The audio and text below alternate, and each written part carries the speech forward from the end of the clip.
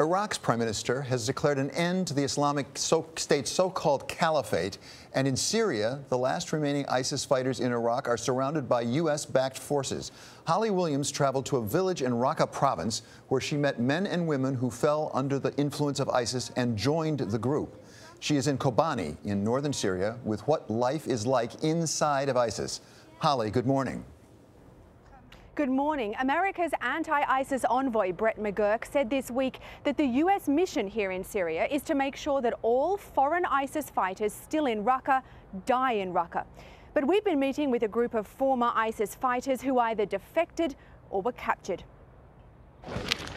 Some of them were men, others just teenagers.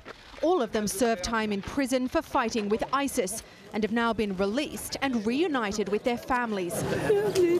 America's allies on the ground here in Syria say they've been reformed. Abu Bakr al-Baghdadi and other ISIS leaders led a reign of terror, a vicious interpretation of Islam unrecognizable to the vast majority of Muslims. But Ali Hamid, a former farmer, told us he joined ISIS not because he wanted to kill in the name of his religion, but out of desperation. We were hungry, he told us, and there were no job opportunities. Tens of thousands of people are fleeing Raqqa as US-backed forces close in on the extremists.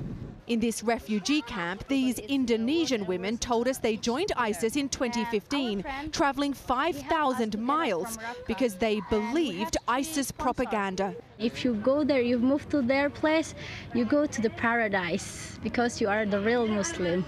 In reality, they told us they were abused and their male relatives imprisoned by the extremists because they refused to fight.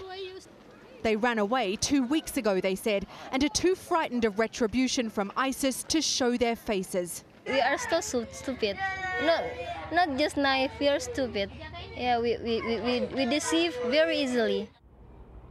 ISIS and its so-called Islamic State prey on poverty and ignorance. They claim to be waging holy war against the West, but in truth, they've inflicted terrible harm on Muslims. Norah.